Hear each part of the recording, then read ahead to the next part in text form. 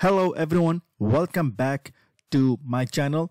This is part 3 and this is continuation from part 2 where we were trying to update the access level in this container in storage account.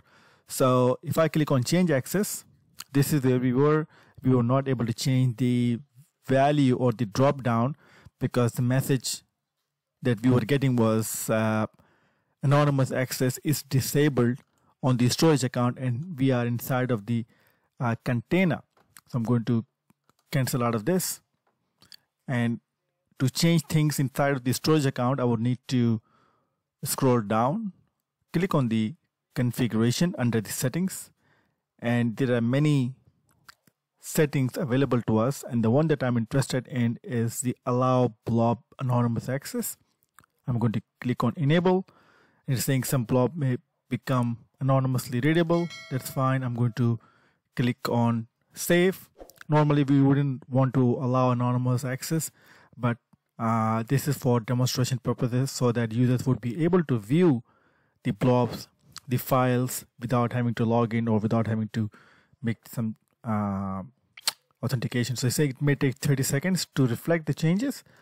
So the changes have been made, but it may take 30 seconds for the changes to take effect.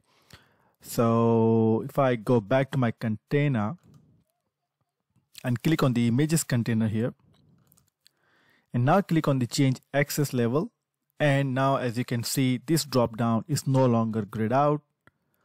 I can pick the value. So let's say I would like to make the files inside of this container accessible, or let's say read only or read access.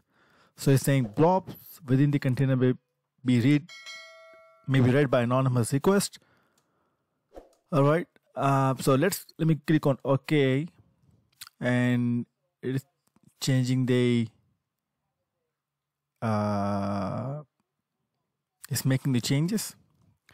Looks like the changes are in progress and the changes have been made. So now if I click on the images and if I select the checkbox and check the access level here, the changes I made in the parent storage account was reflected inside of the container as well. So let's say if I would like to view this, I can click on this and there's a URL for this resource.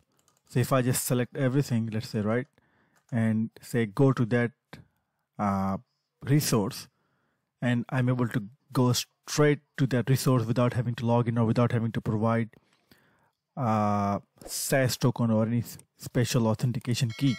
And now I'm able to see or access the file inside of this container. Now if I would like to see all the files or everything inside of this container, for example, if I go back, and as you can see inside of this images container, right, this is the container. Images is the container, and inside of this images container we have got island as one subfolder or container, and then this file.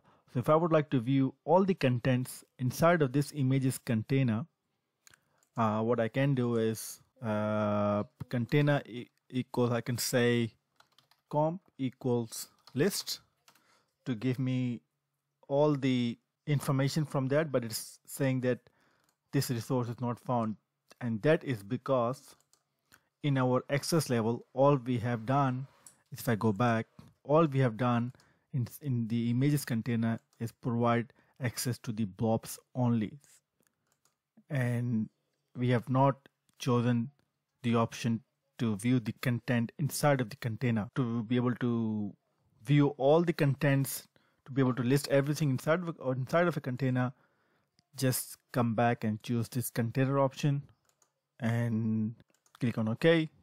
It may take some time to reflect the changes. Looks like the changes have been made. So now if I go back and just hit refresh, I am now able to view all the content inside. As you can see, this is at the root level of the images container, and then we have got this island folder, and then there's the file. So we've got that island. Inside of that island, we've got that azure.png. So that's that. So if I would like to view this, I can select this and say go to there, and it takes me straight to that.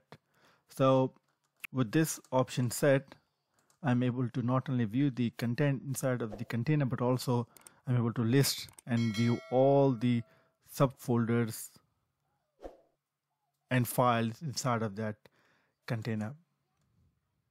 So let's learn a few other things in the next video.